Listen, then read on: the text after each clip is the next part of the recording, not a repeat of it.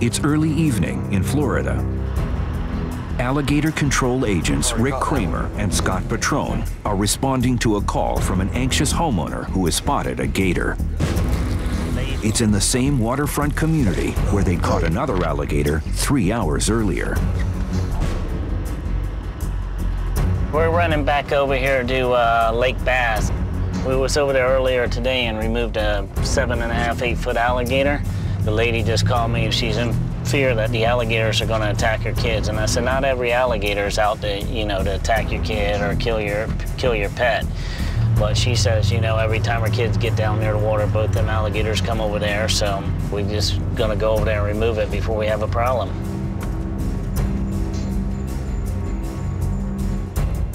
The distress call was made by homeowner Tracy Hickman. One of these alligators grabbed hold of a dog the other day, hiding underneath the lily pads, waiting for an unsuspecting dog to go by, and nabbed it, took it out to the middle of the lake, and then either didn't have a good grip, readjusted, and the dog got away, thank goodness.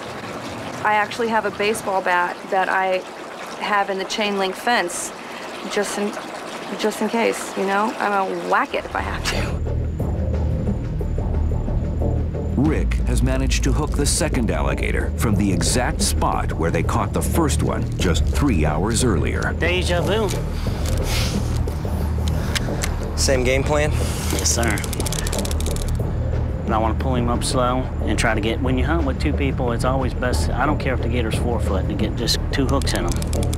Because a lot of times the hook don't go in them.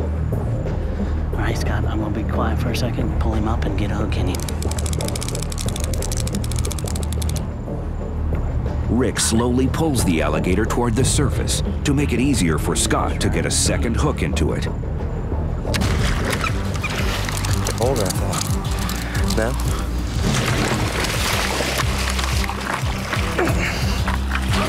Not hooked good. It's okay. Here.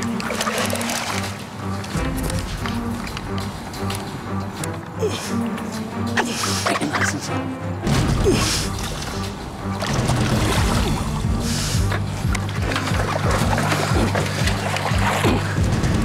Got him? Nope.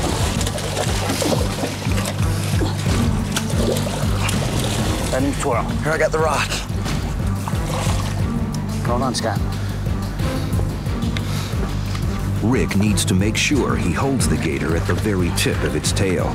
An alligator can turn and bite halfway up the length of its own tail in half a second. Hold him, son. Hey, Scott. Yeah. It's going back. With Florida's waterways frequented by multiple alligators, Rick's work is never done. Sometimes we'll show up to these communities, catch the alligator, and then bam, no sooner got to the truck, this guy in the same spot. That's why people sometimes call in, hey, you didn't catch the alligator, you ain't doing your job. Could be more than one alligator.